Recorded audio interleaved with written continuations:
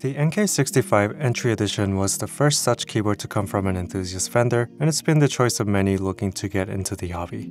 In its early days, it had some issues keeping in stock, but as that normalized, I was able to get my hands on one.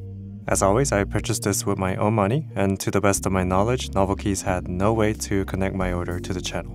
Let me say right off the bat that this is definitely worth getting over the previous meta like the GK64, but if you're paying even a single dollar over MSRP, you will have played yourself. Let's get into it. The NK65 ships in a plain box in which lies the carrying case. This case, while not incredible, seems adequate. It's rigid enough to probably provide a good amount of protection. It also comes with this cable. It seems alright, and if you're into laying your coil right above your board like some kind of crazy person, it's appropriately shaped for that.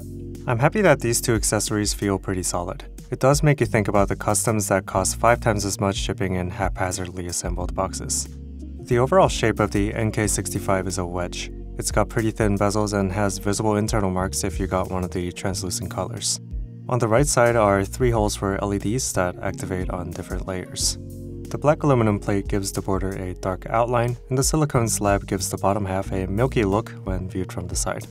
Looking closely at these sides, you can see that as the piece moves from the top to the bottom, it flares out just a bit. From a cursory Google search, it seems like this is called draft, and it's more or less necessary on injection molded parts to help it release. This isn't really big enough to be noticeable though. The rear just has the USB Type-C port located between the backspace and the plus key. This is recessed properly and has a tight cutout as one would expect from an injection molded case. On the bottom is the Novelkeys logo as well as 2 long feet, more on these later. Overall, this is much more clearly see-through than the often frosted polycarbonate cases. This means that you can more easily see the screw threads and various injection molding marks. When you look up close, there are various small texture differences as well as some vertical lines. Getting even closer, you can see some screw holes looking a little banged up with fracture lines. We'll see why this might happen later in the video. If I was buying this for myself, I would probably go for an opaque one because the clear really brings out all of the things you don't want to see in a case. These random little circles, extraneous ridges, fractures, and the like. I think milled polycarbonate looks more purposeful, having no marks that are not necessary for assembly. Maybe if there was RGB underglow to accompany the backlighting, you could take advantage of the translucency, but no such feature exists on the NK65. So all in all, nothing special about the design of the board. It's a wedge, and it's seamless, which is a step above the HHKB at the very least, but not really super interesting to look at. Getting into this thing is a little different from what you may be used to. You'll need to undo 6 screws from the top under the keycaps, and then sort of whack it until the bottom falls out. Still beats having to undo clips though. Taking a look at this first, you have this giant slab of silicone that actually contributes a significant portion of the total weight. This too appears to be molded in some way because it has all sorts of intricate holes, ups and downs. The bottom piece itself is pretty similar to the stuff I've seen on other plastic pre-builts with these posts, but no ribbing. Even so, it doesn't seem to flex as much as I'd expect. On the outside, we see first of the many head scratchers for the NK65. You may be looking at these long rubber feet and thinking about Rama boards, but they're really nothing alike. These strips are raised significantly on the 2 ends. I checked under them to see if something in the case was pushing them up, but no. These feet are just shaped like this. So my question here is, what is even the point to having long feet if they're going to be practically 4 standard feet anyway? I can't comment on the efficacy of 4 corner feet versus 2 long feet, but this to me just seems like it's trying to pose as something it's not. Making our way to the top, we can see the plate mounted at a crazy 12 points, 8 on the long edges and 4 on the short ones. These screws, much like the plate screws, are not the machine screws we've come to expect in customs, but rather pointy ones with sharp threads. These are similar to screws in other pre-builts which can be forced into holes at odd angles with relative ease.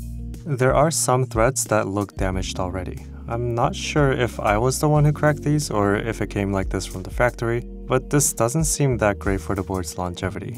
I would have much preferred to see threaded inserts here with nicer screws.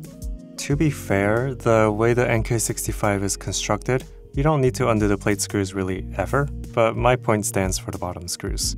The plate and the PCB are connected to each other by 2 screws. These are typically used to provide enough rigidity to install switches into hot swap sockets without having to take the board apart. The installation video linked on the site shows bracing from underneath anyway, and having just two won't work well for the top and bottom rows. So this plays no role in hot swap capability other than for basic alignment. Doesn't mean it's useless though. I found that the plated PCB hole connects to the USB shield, which means this aluminum plate is grounded, likely preventing it from getting damaged by shocks. If this is the same solution used in the aluminum edition, this should also effectively ground the case as well. A detail much appreciated from me, and probably necessary for hitting a larger market who won't be so happy to deal with BS issues that's been resolved in gaming keyboards for years. The PCB has per-key RGB as well as correct facing switches. This means your backlit keycaps likely won't work well, but you also won't be running into the cherry profile keycap collision issue. It's programmed with VIA, which is one of the most user-friendly interfaces in the community. The plate seems to be anodized aluminum with a fixed layout and plate mount stabs. The PCB doesn't support PCB mount stabs, so what you have is what you'll get. The stabs come looped from the factory and aren't literal garbage like cheaper boards, but they're also not that great. It doesn't seem like they improve super well, so I'd replace them for whatever the meta is for plate mount stabs nowadays.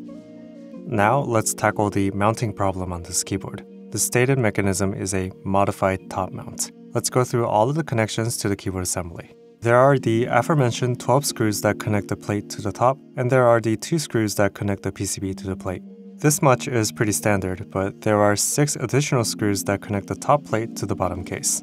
Let's call these the top, assembly, and bottom screws, respectively. In a typical top mount keyboard, you'd have just the top screws and none of the others. The keyboard assembly is untouched by any other screws that could create hotspots. However, the NK65's addition to the assembly and bottom screws means that this keyboard is basically top mount and tray mount at the same time. I don't have a concrete way to test this, but my intuition tells me that whichever is the harder of the mounts will just cancel out all of the rest. So essentially, the NK65 is a tray mount keyboard with extra steps. To validate this a bit, I tried first affixing the assembly to the bottom, then putting the top on. The height of the assembly seems unchanged, so we can be fairly certain that the bottom of the PCB is making direct contact with the bottom posts. To confirm the inverse, I tried putting the board together without the bottom screws and it seems to work just fine, so I think when fully assembled you have 12 plate attachment points and 6 tray attachment points. So this is essentially the same thing as cutting a tray mount case in half and adding plate mounting points in addition to the tray points. Naturally, the top mount points aren't going to do anything. So this to me is just a pointless addition that was no doubt for the express purpose of escaping the dreaded tray label. But don't get it twisted, this is a tray mount keyboard. If I designed the keyboard with modified gasket mount, but the modifications were to get rid of the gaskets and instead screw the plate into the top, I could still call it whatever I want, but it won't really be close to gasket mount, would it? I saw Mike from Novel Keys saying this is not like a tray because the bottom screws are actually affixed to the plate rather than the PCB. I don't think that's a meaningful distinction because the plate and the PCB are essentially one assembly. To go a step further, you could argue this is even harder than a regular tray mount keyboard because in addition to the 6 tray screws, there are a grand total of 10 case protrusions that contact the bottom of the PCB. If this wasn't enough, there are 6 silicone protrusions that do the same. This discussion about the mounting mechanism does reach a point of irrelevance because at the time of writing, only aluminum plates are available. In my opinion, the differences in mounting without gasket materials only really becomes evident once you escape metal plates. To test this, I tried the keyboard at its most flexible position, with only the 4 side screws and without the bottom. The maximized distance between the mounting points should give us what the absolute extreme bounce feels like, and it's really not that much. When I tried the exact same thing in my G60 first impression stream, I found that the result was one of the most bouncy feeling plated 60% boards I've ever felt. Not even close here. It seems that the hardness of the aluminum plate overpowers any difference in mounting. So whether it is or isn't a tray mount doesn't really matter from a typing feel perspective because it just feels like an aluminum plate keyboard. I've heard rumors about different plate materials coming soon for the NK65, so that's when things like the true top mount mod from keyboard is going to start making a real difference. I think this keyboard is about the quality you'd expect from the $95 price tag. There are certain qualities that show some enthusiast attention, but if you start to detach it from the community origin, you can see it for what it really is, a Prebuilt. The NK65 without the slab of rubber sounds like any other plastic Prebuilt keyboard, maybe even a little hollower than usual. With it, it maybe sounds a little more like a milled plastic keyboard, but don't expect aluminum sounds out of this. Have a listen, while keeping in mind that sound tests are never representative of real life.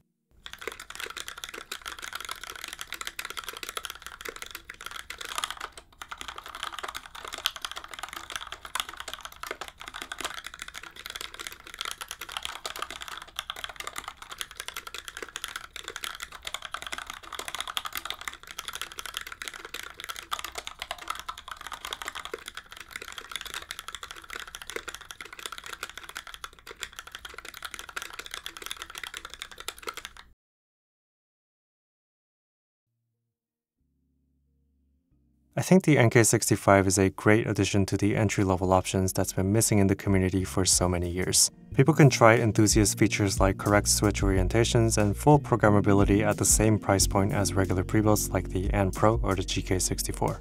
I think it's a good value and you should definitely pick it up over those prebuilts, but it doesn't mean I don't take issue with some aspects of its marketing and features implementation. I'm not a fan of the fragile threads and I don't like the poser rubber feet. I don't like how you're forced into plate mount stabs when they could probably just send uninstalled PCB mount ones instead.